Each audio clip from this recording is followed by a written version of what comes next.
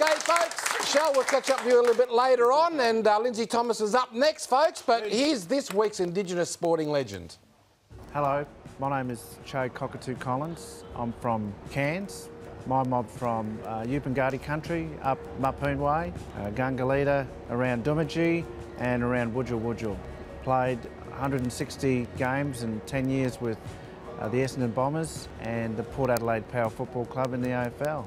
Parents named me after the Argentinian-Cuban revolutionary, Che Guevara.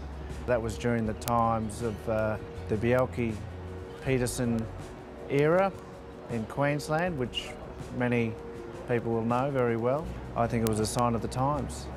Cairns is where my most earliest memories of growing up and having fun, and Cairns will always be home. Families would generally go to one of the many swimming holes around the place. There's one particular place which has a waterfall, a mini waterfall, which is where the boys would generally sit upon and then jump in. It was a place where everybody knew.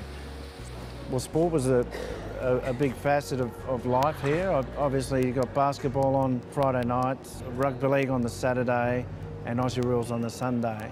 And so some days we'd play 3 games. I remember playing 4 games one day. Now the race is on. Cockatoo-Collins, too much toe. Gets around Chadler-Dale, runs into the open goal. That is sensational play. Che Cockatoo-Collins. Smokes, cigarettes, they were always around. All of us kids were too busy to worry about smoking. I mean, it didn't smell nice as far as I was concerned. Didn't have any urge to try it, and I guess I was just too busy. Hello. If I wasn't playing footy on the, on a footy oval, then I'd be running around, riding the bike. Just no time for that type of behaviour. Never something that I wanted to do. I had kind of no idea why someone would want to start it off in the first place, let alone be a professional player and be smoking at the same time. It just didn't make sense to me. So please, don't make smokes your story.